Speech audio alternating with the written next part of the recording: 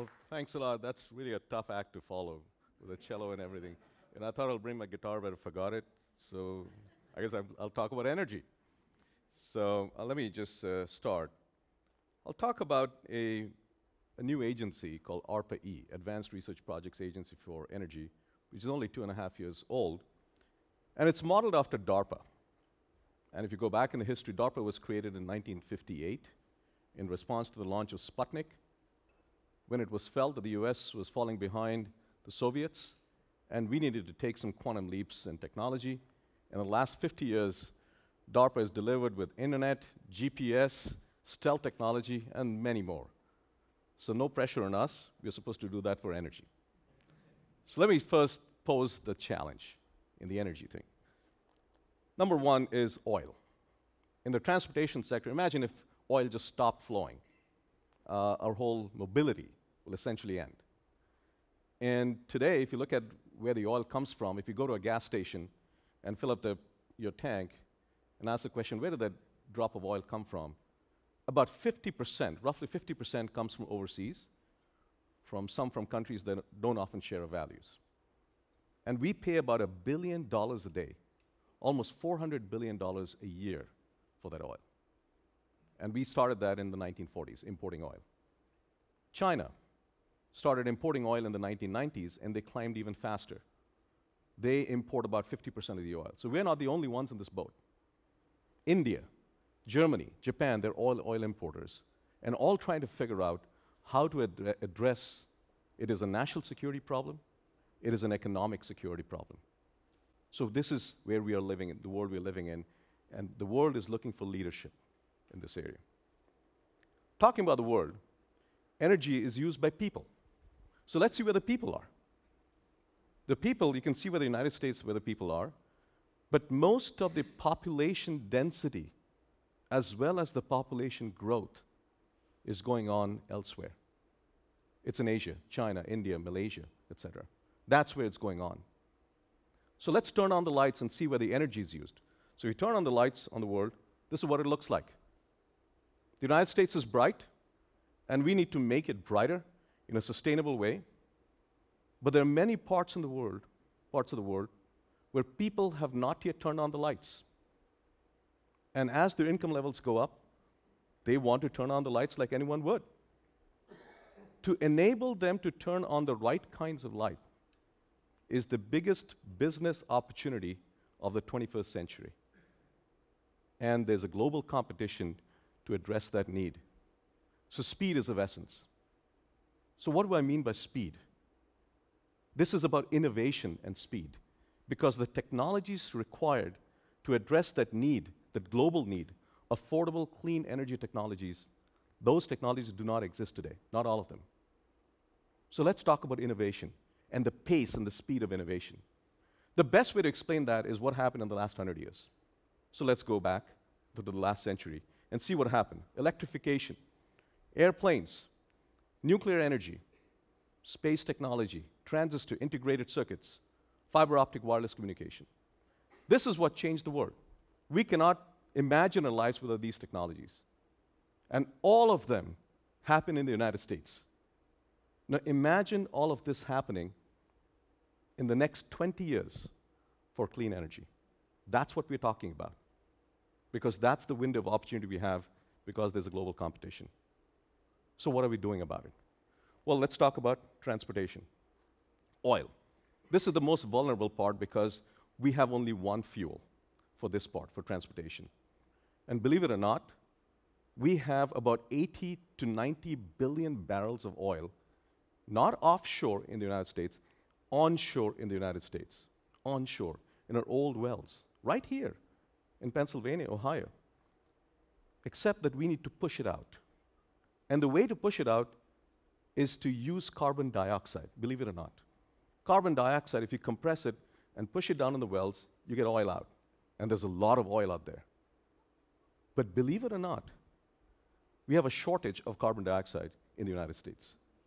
People pay $30 to $40 a ton to buy carbon dioxide to do this, and there's a shortage. We have the largest reserves of coal. You got to use it. So how do we get carbon dioxide? Well, The way to do that today is carbon capture from coal-fired power plants. But it's expensive. It's $70 to $80 a ton to do that.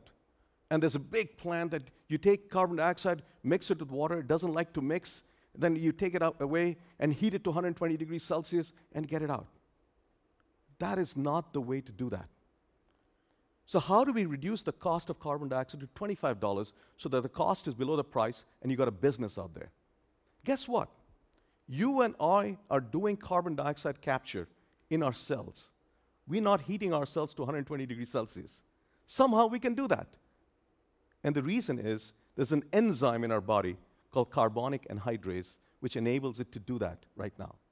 So there's a project, there's a company called Codexis which is taking this enzyme and ruggedizing it so that you can actually use it in a coal-fired power plant and do it. That's the kind of innovation that we need. What else is going on? Well, can we get oil from some other place? The other way to do that is photosynthesis, biofuels. We created a program called Petro, Plants Engineered to Replace Oil. So today's plants are sugarcane, corn, cellulose, etc. But these plants were not designed for energy. We're just trying to adapt. So we asked the question, if you start from scratch and design plants to produce oil directly, what would they look like? Here's an amusing one. There's a group out there, a group of scientists and engineers, said that algae makes oil, but algae is costly. You need water. It doesn't grow very well. So why not use the metabolic pathway that produces oil in the algae and put it inside a plant which grows in bad soil, tobacco? If this works out, imagine, if this works out, it's big oil and big tobacco coming together and solving the world's problems. You can't get better than this. The other way to address transportation is either natural gas, we found a lot of natural gas, and electrification, electric cars. The problem is, it's just too expensive, and the battery is the problem. It's just too expensive, the range is too short. So we created a program called BEAST, Batteries for Electrical Energy Storage for Transportation. And the idea was, let's go for that battery. They'll make the electric cars go for 300 miles, Chicago to St. Louis, on a single charge, and be cheaper, so that it can be sold without subsidies. That's the best way to do it. That battery does not exist anywhere in the world. We said, let's go for that. And here's an example of that. This is a lithium-air battery, which is 20 times better than the lithium-ion battery that's used today. And if this thing succeeds, imagine this will be, we want you to have a BEAST inside every car, just like you have Intel inside every computer. That's the thing that we are trying to do right now. And there's a lot of success going on in these little labs around the nation. But if we electrify the transportation, the electricity has to come from somewhere. We use our grid today. And here's the thing. If Thomas Edison were alive today and look at a CD-ROM, he would not recognize it. Look at a computer, would not recognize it. You look at the grid, he said, I can recognize that because it hasn't changed much. It is old. You see these wires? They carry about 1 million volts. And the voltage that you get in your home outlet is 120. You don't want 1 million volts in your home. The devices that change that voltage are called transformers. These are not the movie. This is real transformers. This is what it looks like.